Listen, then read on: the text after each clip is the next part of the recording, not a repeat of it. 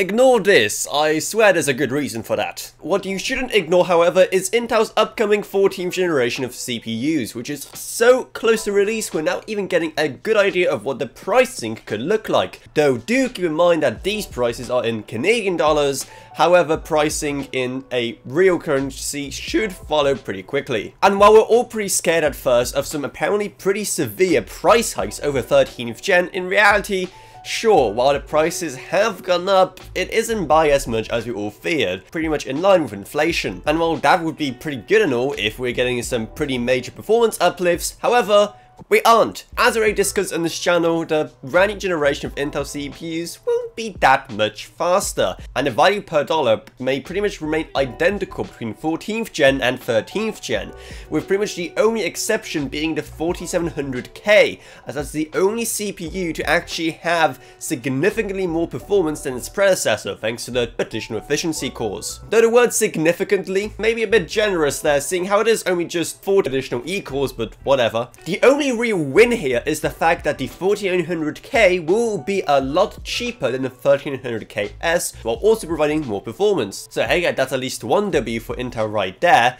However, these will still be a lot more expensive than the current AMD flagships, the 7950X and the 7950X 3D. And while Intel should come out a performance king this generation, beating out AMD's flagships, will that additional cost be worth it? Well, you let me know down in the comments below, and while you're still here, maybe so check out our Patreon, because a single dollar a month truly goes a long way, and it's just a fraction of the price that you'll be paying for these CPUs. Plus also huge thanks to existing patrons Gavin Burns, Distant Rage, Ella Ronia, Dev Panda, Barlosh Roka, Meg Sumner, Shade Allcroft, Lansby, and Level Up. But anyway, that's it, so I hope you enjoyed this video. If you did, then remember to subscribe, like, whatever, and I'll see you all in whatever I make next.